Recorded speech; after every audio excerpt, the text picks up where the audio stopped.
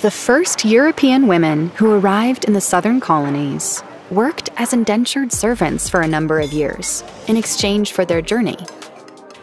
But as the 13 colonies expanded, the experiences of women varied, depending on their religion, their social status, and where they lived.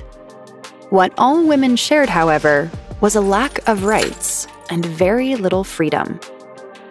Marriage was one of the most important ways for women in the colonies to have the opportunity for a better life. It was extremely hard for an unmarried woman to make a living. Many women were married at an early age, sometimes as young as 13 years old. If a woman was not married by the age of 25, she was sometimes shamed by the community. A married woman was considered to be the property of her husband, under a rule called Coverture. Most wives were responsible for managing the household and raising their children. Even if a woman earned money, it belonged to her husband. By the 1700s, women often helped in family businesses. But even though they worked hard, wives weren't allowed to own property or vote like their husbands. If a woman's husband died, she had more freedom.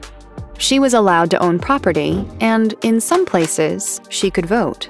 But because few women were educated, many of them were not aware of their rights. Opportunities for most women in the colonies were very limited, and they were often not free to choose their own way. Since then, society has changed, giving men and women more equality and freedom than ever before.